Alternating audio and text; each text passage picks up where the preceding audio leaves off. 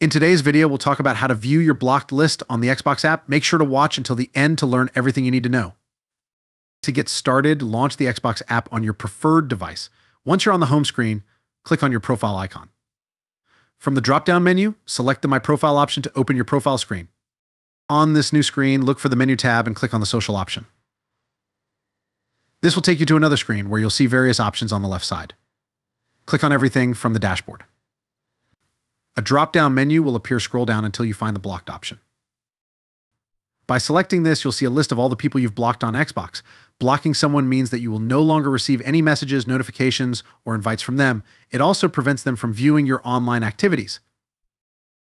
One common question is whether Xbox notifies the person you've blocked. The answer is no. Xbox does not send any notification to the blocked party when you decide to block them. So there you have it. Viewing your blocked list on the Xbox app is that simple. Thanks for watching, and see you next time.